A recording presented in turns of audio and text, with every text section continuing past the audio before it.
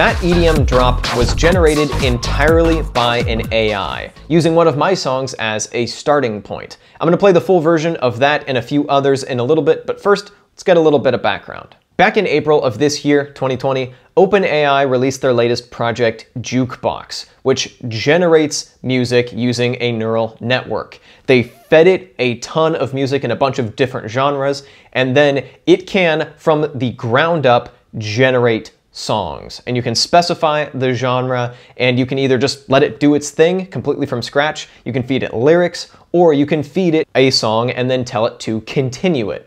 And they put the code out on GitHub, and I believe on Collab at the beginning, and I had absolutely no idea how to run it, and I probably don't have a computer nearly powerful enough anyway.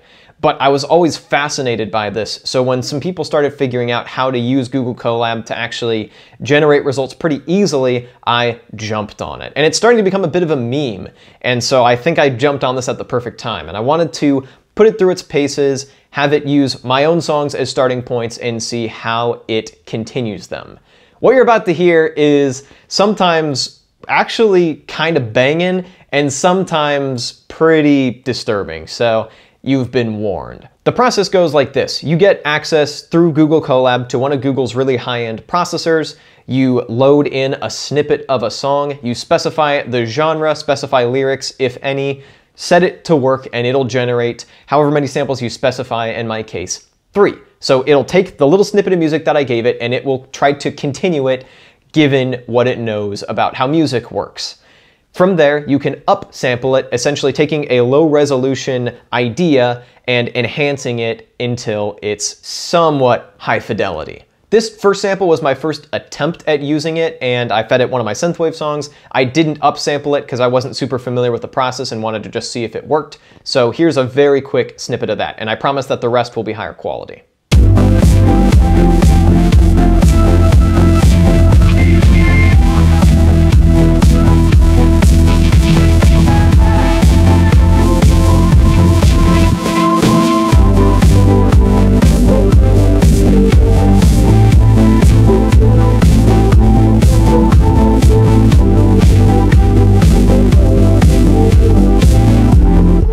This second example is super quick, and then by far the best ones are the third and fourth, which is when I really got a hang of the software and really got some weird results.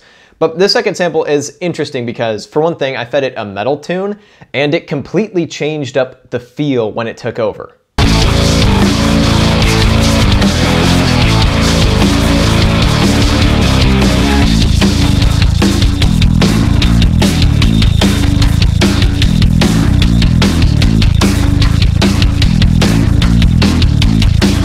As you can probably hear, they had probably been feeding it a steady diet of slightly older school metal and rock, and so it just didn't know what to do with my kind of gent metalcore type riff, which I thought was a really interesting little kind of microcosm of how this thing works and worth sharing. But let's move on to sample 3, which is the one that you heard a snippet of in the intro. In this case, I had it generate 3 different songs, and then I took the best parts and kind of mashed them together to make an AI remix. So here's that.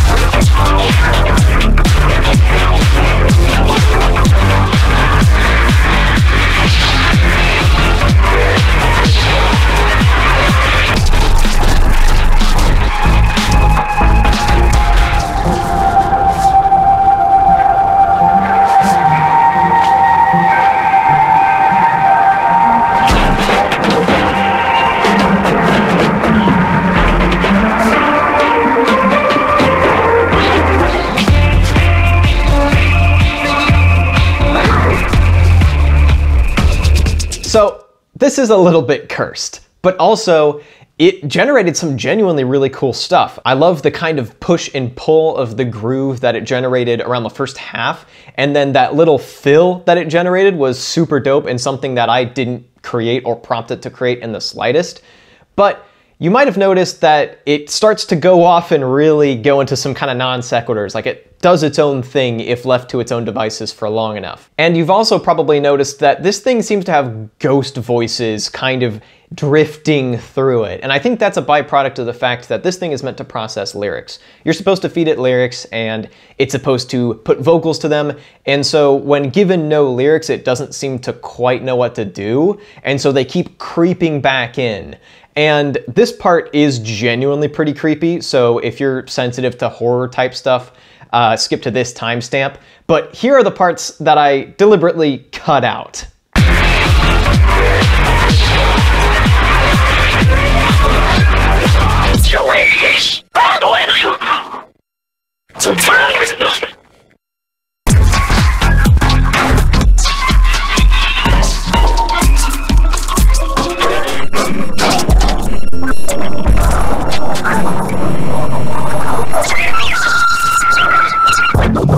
That's almost some spirit box type stuff. Like, I don't believe in ghosts in the slightest, but that's kind of creepy. And I think that's just a byproduct of the way that the system is set up. And I've heard this in other examples of other people using it as well. And you're gonna hear some other vocals crop up again, but slightly less disturbing because we're moving on to the fourth and final sample. I fed it a dubstep track because I really wanted to push this thing to its limits and see how it would handle that. And it ended up going in some pretty different directions. The first one ended up being fairly normal and kind of furthered the dubstep groove, which I thought was cool. The second one, however, was pretty surprising, but I think actually pretty awesome. So once again, I've mashed those two together to create an AI remix, so here's that.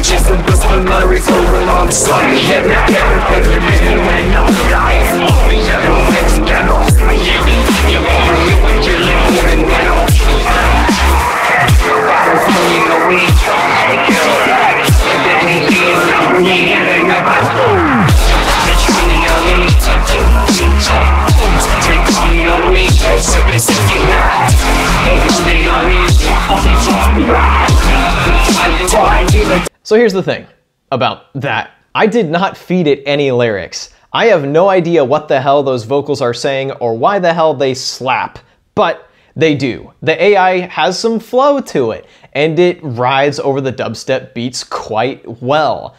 I don't know if it's pulling from something existing and that kind of got like mashed up with another existing song, or why it decided to go in that direction, although it makes a lot of sense for dubstep, but regardless, that's what it gave me. And that's not even including the third sample, which really went off and just did its own thing entirely.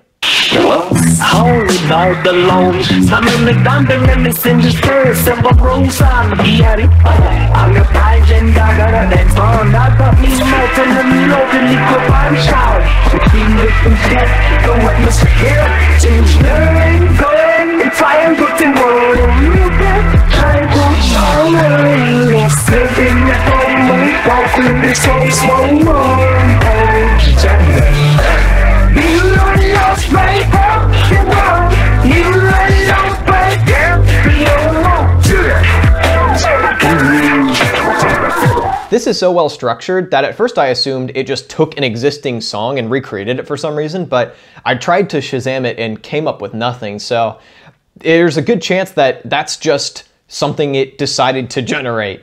And I don't know why or where it came from, but once again, it kind of slaps. So that's the extent of my experiments so far with this thing. I'm sure I'll do a follow-up video with more examples and more experiments, but I wanted to get this out there because I'm really excited about this.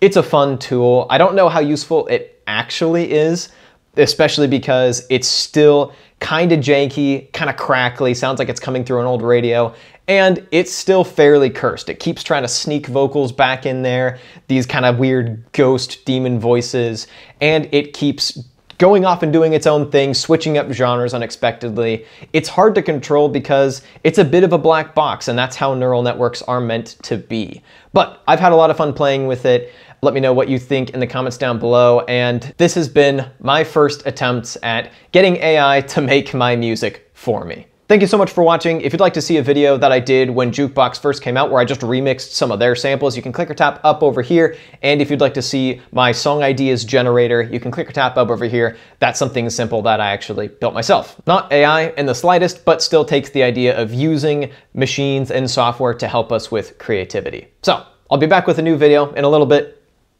See you then.